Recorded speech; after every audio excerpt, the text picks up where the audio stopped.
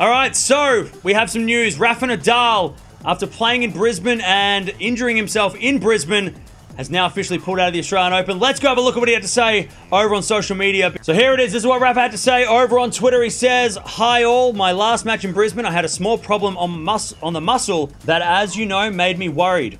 Once I got to Melbourne, I had the chance to make an MRI, and I have a micro tear on a muscle, not in the same part where I had the injury, and that's good news. Right now, I'm not ready to compete at the maximum level of exigence in 5-set matches.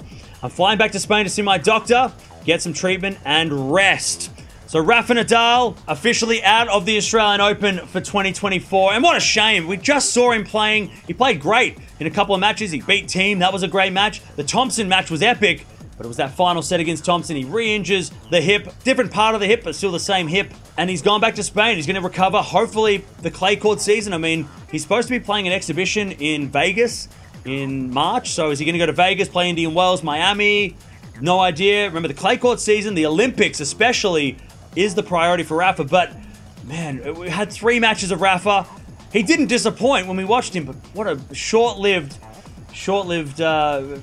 Rafa comeback. Hopefully he comes back sooner rather than later, but he's out of the Australian Open officially, as per that tweet. But let me know down in the comments below, when is Rafa coming back? When will Rafa return? Will he return for the clay season? Do you think he will play before that? I have a feeling he won't play Indian Wells Miami. I mean, why would he play hardcourt tennis just before a clay court season?